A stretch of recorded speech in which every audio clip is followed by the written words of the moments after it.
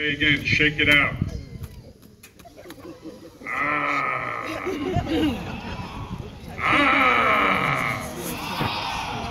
All right, get squared away.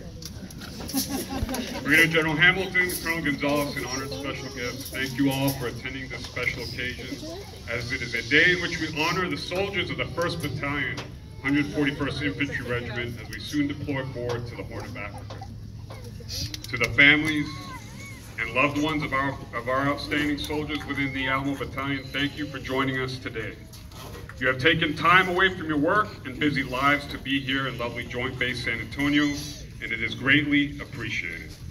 For some, the toughest time frame of the deployment is upon us, and that is moving towards the final goodbye. It is never easy to say farewell, but we must look at this as another completed milestone in the deployment process.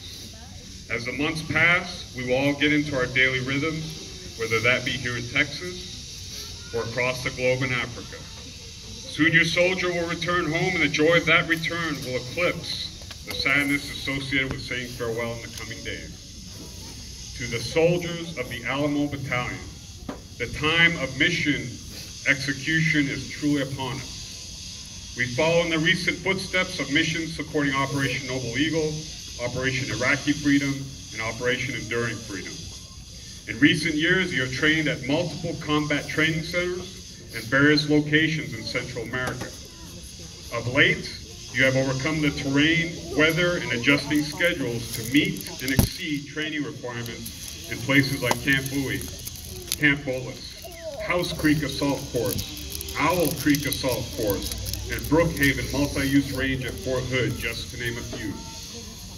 You have spent countless, and I may say painful, hours behind a computer getting various certifications completed in order to mobilize.